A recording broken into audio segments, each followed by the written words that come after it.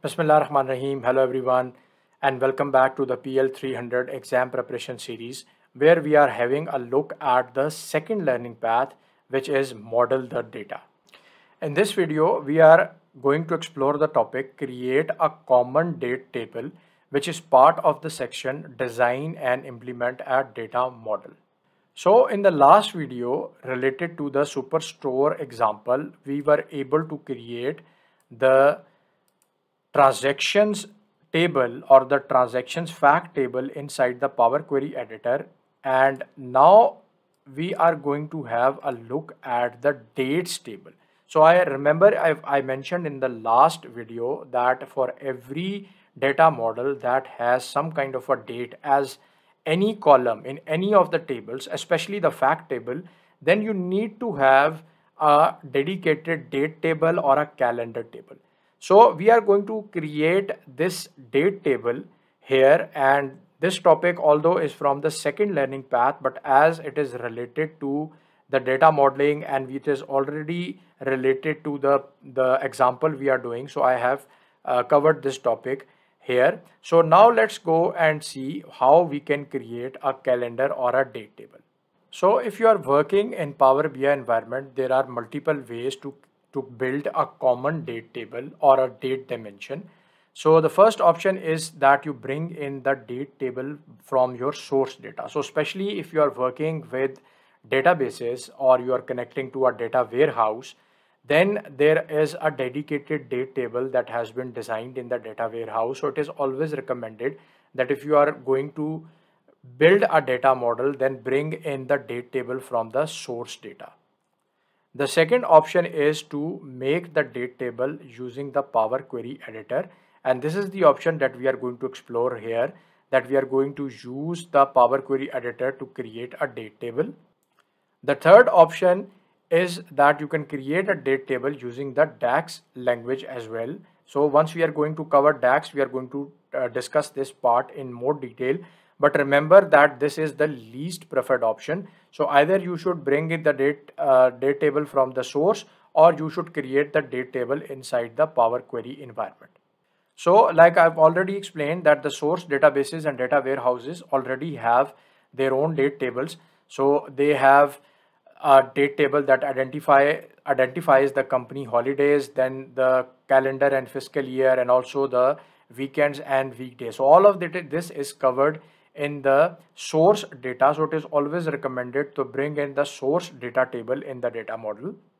The second preferred method is to create a common date table in Power Query. So we have already seen this in the Maven Market example, that where we created a calendar table where we just had the single column having unique dates, and we use that single column to create other columns like start of week, month number, month name, day of the week, and so on and so forth.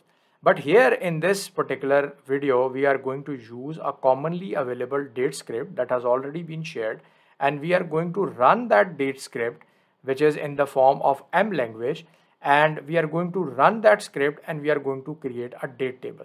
The beauty of this script is that it allows you to give any starting and ending date, and it creates the date table according to the starting and end date.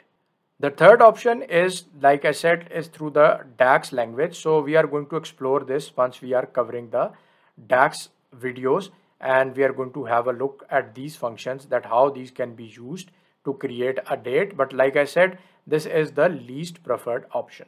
Now let's go to the Power Query editor and see how we can create the date table. So I am inside the SharePoint repository that has been shared with you, and we have been using this throughout. So inside this SharePoint repository, there is the folder clean, transform, and load the data. And if I go inside this folder, you are going to see a text file. So there is this text file which says calendar table version August. So this has already been downloaded as part of the clean, transform, and load the data example that we did. But if you have not downloaded it, then just download this text file, and we are now going to use this text file to create the date table. So I have opened the calendar table version August 2022.txt file, and here you can see that this is the M script. We do not need to understand this script because we just need to see how it works. So what we need to do here is that we need to select everything inside this script. So I'm going to press Ctrl A and then I'm going to press Ctrl C so that everything inside this text file is copied. And after copying that script, I have come back in the Power Query editor and I'm going to click here on new source. So I'll come here and click on new source, and here is an option which says blank query. So I'm going to select blank query, and it is going to open up a blank query as shown here, query 1. And then you need to go and click on advanced editor. You need to go in the query area and click on advanced editor, which is going to take you to another window. So here all I need to do is that I need to select everything which is there in this file. So there are just 4 lines here, and after selecting all of this, I will just paste the M script that I copied. So I've just pressed Ctrl V here, and you can see that the original script in this area has been replaced by the M script that I copied from that file, and I can see that there are no errors which have been detected, as I can see here. So if you have come to this point, then everything you have done well, and all you need to do is that you need to just go and click on done here. So now you can see that that script has been executed, and now I see this area where I have 2 parameters as shown here, and I have just explained it a few minutes ago that I can now create a calendar, and this is the parameters, 2 parameters which say start date and end date. So I can pass any date in the calendar that I want, and it is going to create a date table which starts from the start date and ends on the end date.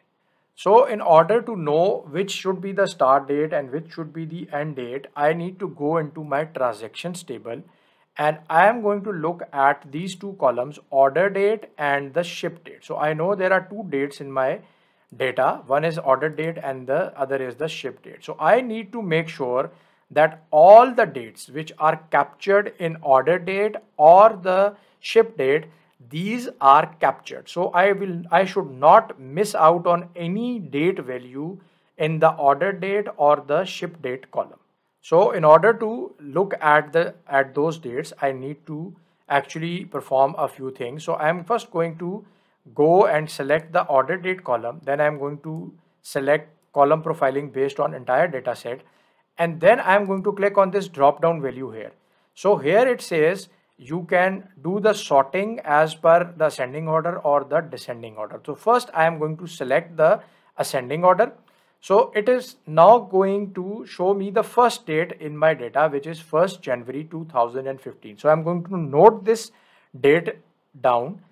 Then I am going to again click here, and then I'm going to go and click on sort descending. So now it is going to show me the last date in this order date, which is 28th December 2018. So I know that the first date is 1st January 2015 and the last date is 28th December 2018.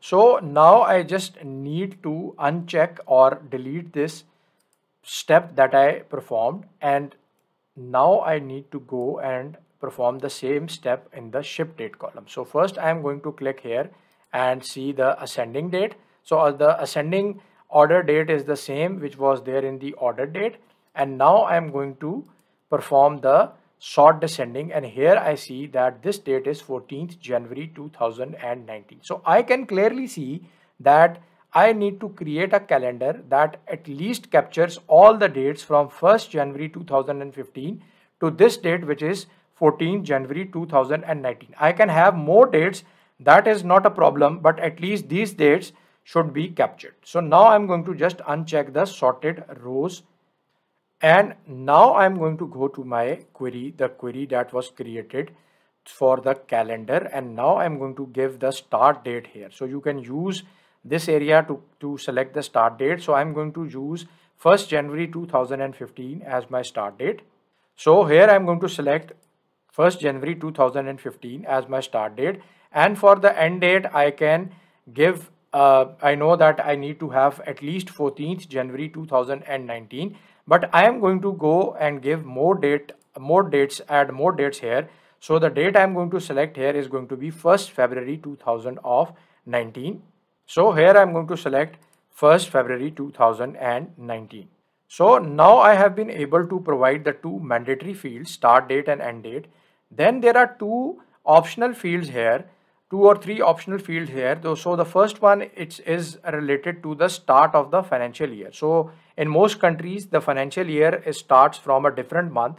It is not starting like the normal month we have, which is January. So it can start from July, or it can even start from April. So if you have such a requirement, then you can add the month number. So I'm going to give here 7, because I know that in my country the first day for the first month of the financial year is July. So I've entered here 7, and this is another optional column which says that you can give the starting number of the weekday. So I don't really care about this column, nor I care about the holidays column. So I just need to come here, and then I need to press on this invoke button here. In a few seconds, you will see that a new query has been created in this area, and this query is represented by invoked function.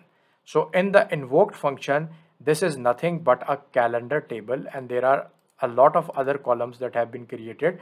We are going to see what are the benefits of these columns once we are going to explore the reporting, and we are going to do some DAX development. But all I need to do is that I just need to change the name of this table. So I'm going to rename it as dates, and I am going to drag this table in the data model area, and the query which was used, I'm just going to drag it here in the other queries area. So I have just the 5 tables inside my data model now, and now the data modeling step is complete. So I have in this video tried to cover the process that how you can create a date table.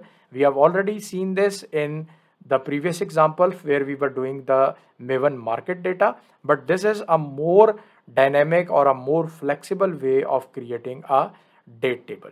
So that's all for this video, and I will catch you in the next one.